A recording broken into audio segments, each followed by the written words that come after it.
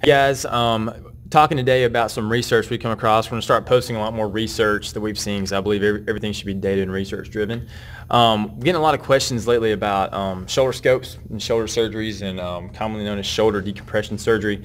And one of the things I wanted to talk about is the prevalence of it and how effective is a shoulder decompression surgery. We got a great article to back it up. It's a very comprehensive clinical practice guideline done by BMJ, and it's a rapid recommendation. So we're going to post the link to this article in our post. You can check that out and read the data for yourself. But if you want a quick synopsis, here it is.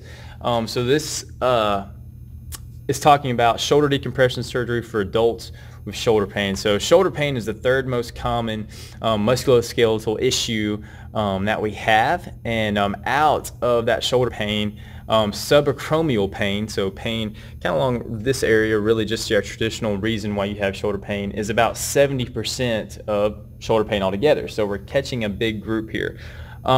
What they've done is they looked at the benefits of having a shoulder decompression surgery, and that's what you, when you hear shoulder scope, that's what you think about. Okay, thinking about that surgery, shaving off some of the acromion. This is the surgery that they're looking at, comparing it to physical therapy, strength training physical therapy. We're comparing the two. So what they said in this, and what we're going through, first off, let me tell you who said it. So they brought together a panel of people, and the panel of people that they brought together for this study is pretty comprehensive. The study includes orthopedic surgeons, physiotherapists, rheumatologists, general internists, general practitioners, epidemiologists, and methodologists as well. So it's a pretty comprehensive panel. They're trying to put together, what should we do when someone has shoulder pain? Should we send them to surgery? Should they undergo some type of conservative therapy, physical therapy type thing? They're comparing the two.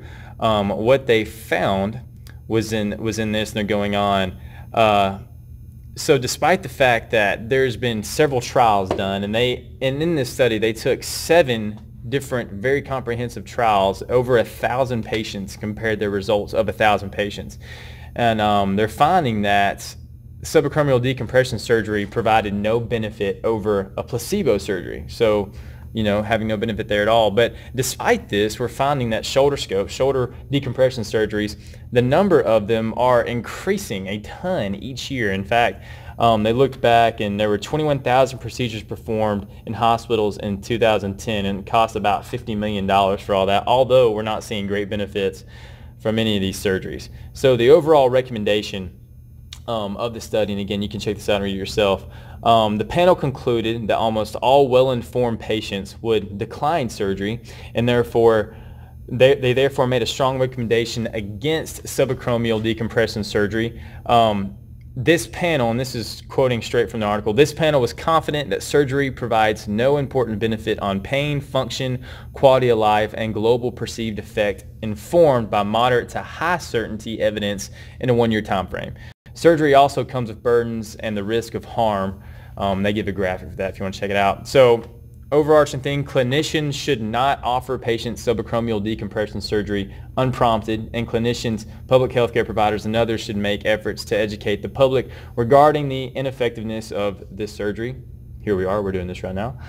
Although we did not take costs and resources into account beyond direct cost to patients, surgery cannot be cost effective given the lack of important benefit, potential for harm, and associated costs. So this little insight into shoulder decompression surgery, if you're thinking about having it or know someone who is, remember there's a lot of things you can do to have a better outcome than surgery. Surgery is not going to be your best outcome with this. So if you're looking for the research, what the research backs for best outcome, surgery is not it. Ask someone else. We'll be doing a lot more of these guys. If you like them, please comment and tell them to keep bringing them our way. We got some other studies I want to launch on, but I thought this would be a good one to start with. So you guys have a good day.